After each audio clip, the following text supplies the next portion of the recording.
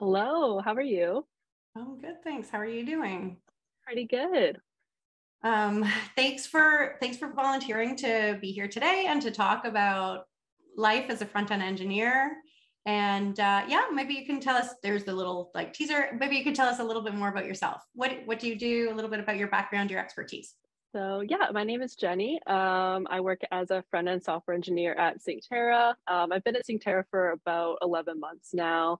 Um, and I work with the UX designers and other engineers on the team to pretty much design everything that you see on the client side on our applications. And before that, I was working at TD for about 3 years as a full stack engineer. And you know that I'm all about skills and skill building. And one of our skills, the very, very first skill that is the most important is how do we learn? Because once we figure out how we learn, then we can learn everything else. Tell me what you did the PLP and what did you Mhm. find in the results? So I found in the results that I kind of fell in between quadrant two and quadrant three. And the best way that I learn is by doing, like actually experiencing the new thing I'm trying to learn, and by having an expert kind of teach me, which I think aligns pretty closely with how I usually try to learn things. Like on the job, I definitely prefer like just attempting to do something, even if it takes me a little bit longer than reading through. I think that it sticks more when I actually try to like execute a new thing by myself. Or I also prefer to just talk one-on-one with someone who's maybe more senior at the job when they can like walk me through things and we kind of do it together. Um, so yeah, I found that those align pretty well with like how I've been learning on the job thus far. And is that any different from like the school book learning? Like when you went, maybe when you were in school, was that like, do you find that there's any difference between learning on the job now and what the school learning was? Definitely. I found in school, like I got my bachelor's in computer science. So a lot of that was just sitting in lectures for like 3 hours. And then you'd maybe have an hour of lab time a week. And I found the labs to be a lot more beneficial to my learning just because that was a time when you could actually sit down and like try out these concepts and get advice one-on-one from the TAs. Like when it came to sitting in lectures and listening, it would be pretty hard to like actually keep the plot up and like kind of know what was going on. Like a lot of times I would have to find myself like going home and trying out things like on my own time. Like just getting taught and like having to read paragraphs wasn't as helpful for me at all. So I think learning on the job is a lot better for me just because I actually you usually are just trying out new things. Like you'll get assigned a new task and just like start trying it out right away rather than like reading a chapter of a book. So in that way I find it a little better. Well, that might be reassuring to a lot of people who are struggling through some lectures where they're like, oh, I didn't think this was, I thought it was going to be more hands-on. Definitely. So stick with it until you get to the job. Um, Exactly. awesome. Okay. And so what do you think are your strengths? I think one strength that I've found, especially working in this like remote first environment we found ourselves in since COVID, is communication, like written and verbal. Um, I've always been someone who likes talking to people and connecting with people, and I kind of underestimated how important that skill is, like in a tech job. Like there's so many times in my day when I have to like explain what I'm working on to someone and explain what help I need from them, or even just like figure out requirements. It's a lot of communication. I think that skill I definitely find comes a little easier to me just from practice. I think that's kind of how that develops. And I think I'm also pretty good at like in general kind of teamwork and having empathy for other people on my team. I try to always kind of keep track of what everyone else is working on, and if anyone needs help, I really try to like reach out to them, see if I can assist in any way, because that kind of goes both ways. If you're going to help people on your team, they're more likely to help you out, keeps everything running more smoothly. Well, okay, so this is interesting. Let's maybe debunk a myth because there is a myth about or a stereotype around software engineers as being like maybe basement dwellers, people who live in the dark, who game in their spare time, and really maybe don't have the strongest of all communication skills, but are super brain powered. Where, like, how true is this? True? Is there any truth to it? Is there, is it changing? Do you feel like the industry is like changing a little bit? What's your take on that? Yeah, I think it definitely, I can't say for sure if it's changing because I've only been in the field for less than 5 years, but I think in my experience, I've definitely noticed that the best engineers I've worked with are the ones who also like have super good communication skills and are really able to talk through what they're doing and use a lot of analogies and metaphors that make it clear to someone who maybe doesn't have that like super technical knowledge that they do. I think a lot of times people do overlook that, and they think that getting a job in tech is just like knowing how to code perfectly, knowing how to nail all those interview questions. But a huge part of it is just being able to talk through how you're thinking, how you approach the problem, and just be able to get help and like figure out what's going on from a lot of different perspectives. So yeah, I think communication is a really key part of it that a lot of people don't fully realize. But for me, it's definitely like probably the number one skill I use every day. Interesting. So not our typical kind of gamer software engineer. Yeah. Awesome. So, and if we move into some of these skills, can you talk about like failure in the workplace or in, on the job? How do you deal with failure? How does that kind of come up for you? And is there an example that you could share with us about what you learned from an experience that didn't go the way that you hoped it would? Yeah, I do have one experience that comes to mind from my previous job when I was pretty new in the job. I think I'd maybe been working there like under a year. I've been working on this big feature for months, and it was like a really big thing. Like it took a really long time because I had to go back and forth with members of the team, and like we all kind of had to figure out the requirements and get it done. So it finally shipped out to production. I was super excited. And then one day later, we found out that something had gone terribly wrong. A lot of things were breaking, like there were just alerts firing everywhere. And this also happened around 4 p.m., like the week before Christmas. So it was just awful timing. So many people were out of office. It was really stressful. And I felt like it fell mostly on my shoulders because in my mind, I was like, I made this feature, like this is horrible. This is so stressful. But it was not as horrible as I had imagined it would be being an experience. Like the rest of my team really stepped up and they helped me figure out what was going on. We all stayed late together to work through it.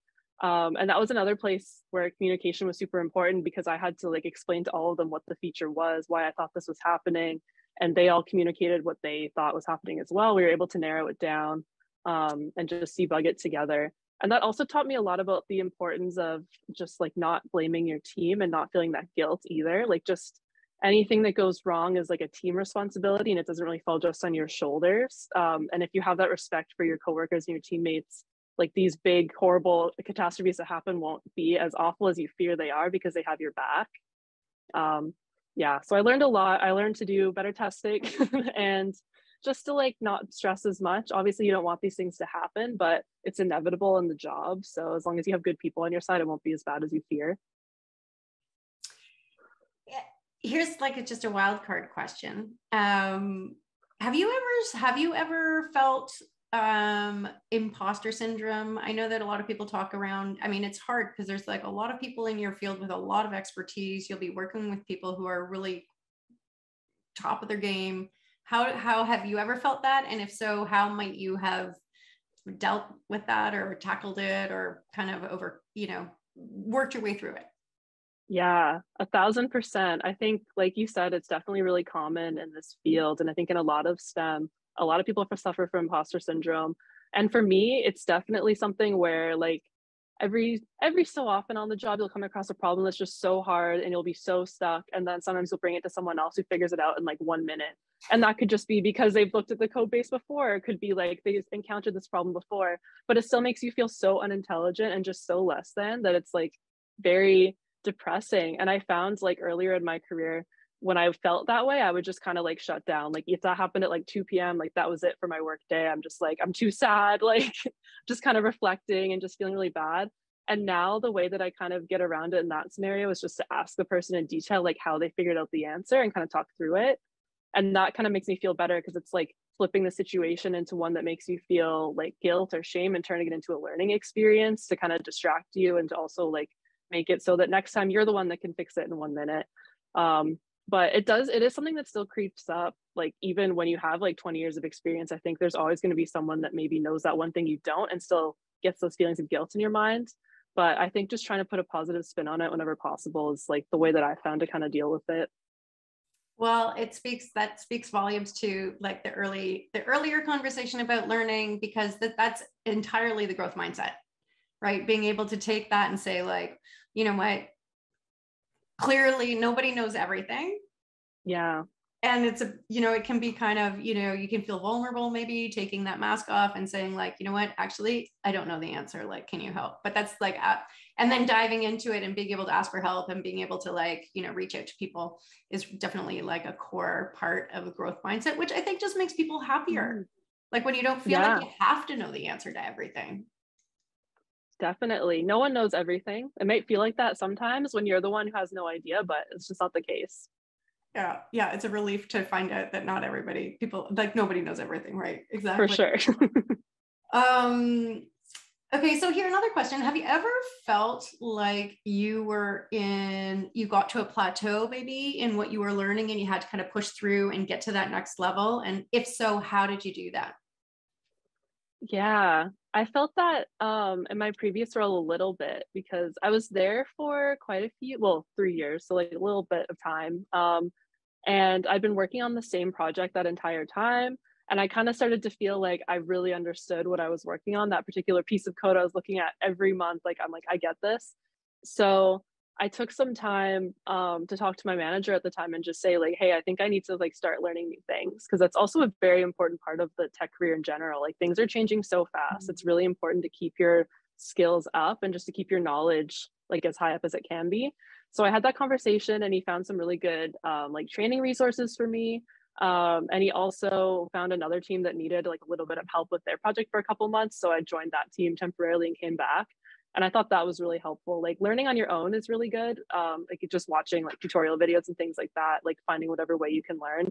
But I think also just joining a new team and like working with new people can also teach you a lot. Like just having those different personalities on your team for a little bit can really change it up. So it was kind of just a matter of like finding a way to mix it up and have exposure to new things. So I found that to be really helpful. Awesome. Okay, so then if we get a little bit deeper into the skills, what skills do you think are critical? And when we're talking about, there's obviously the tech skills, but what soft skills do you think are critical as a software engineer? Yeah, like I've been continually saying, I think communication is a huge one. That's just the only way to really impart knowledge in other people, especially in this remote environment. It's really important just to make sure everyone knows like what's going on with your code, just to like keep educating your team members. And having a really good, strong way to work with other people, having a good sense of teamwork is also super important. Like I feel that working in tech is a lot like working on a group project in university. Honestly, that's probably the most similar experience I had before being on the job. So if you think of it in that context, like it's very important to always be in communication with your team, always be assigning tasks to other people and making sure you're all working on your individual piece of the project. And the last skill I would say is really valuable is just like organization, like being able to kind of keep track of the tasks that you have, keep track of what you will be able to complete in the next week. Like I find that I work so much better when I have kind of like a mental list of what I need to get done in that day, in that week, that month, just because you always feel like you're progressing. You don't really feel unproductive. And you also don't feel as overwhelmed when you kind of have that map set out for you. Awesome. The last thing I was going to ask you about was we talked about one skill, maybe one skill that you think is really important in this area, and then maybe 3 concrete tips for how somebody can work on building this skill. Yeah, definitely. I think one interpersonal skill that I find really valuable in my workday is just kind of being able to check in with yourself and see how you're feeling throughout the day, because a really common issue in our field is burnout, where people just find themselves with so much to do or they're not checking in properly and they just like want to finish that feature or meet that deadline and they'll just keep working until they physically can't anymore. And it's really not a good place to be because it can really set you back in your career and even in your life. So some tips I have to prevent that I use is just having things outside of work, like hobbies or other interests that will kind of pull you away from your desk at the end of the day and make sure you're achieving that balance. So for example, I like to sign up for workout classes at like 5:30 p.m. And then I know like, okay, I'm going to be done work by 5:30 because I have something else to go to. I think a second way to avoid burnout and really check in with yourself is just even like to do like meditation or just to like kind of take yourself away from the screen, take and like just make sure you have time to think about how you're feeling. And the third tip to get rid of burnout, I think, goes back to what I was saying before about how organization can be really important. It's really good to kind of have a list of tasks that you know you can achieve in a day. And if you find that your list is getting longer and longer, it's really important to talk to your team or your manager and just say, like, hey, there's too much on my plate right now. And I know that if I were to actually complete all this work, it wouldn't be the quality that I know I can produce because there's just too much. There's not enough time in my day. And I don't want to start like producing worse work because I don't have enough time and I'm not as calm. So I think that's really important. Just making sure at the end of the day that you're not stretching yourself too thin and you're still achieving balance so that you can keep performing really well at work and in your personal life as well. Yeah, burnout is something that we all need to, I think prevent. Obviously, we need to prevent it, but we need to build our skills in terms of helping to create more healthy boundaries, right? Definitely. Yeah. Jenni, thank you so much for talking to me today. I really appreciate it, and for busting all of these stereotypes about software engineers, and wishing you all the best in the rest of your career. You too. Thank you so much for having me. Okay. Thanks, Jenni. Bye.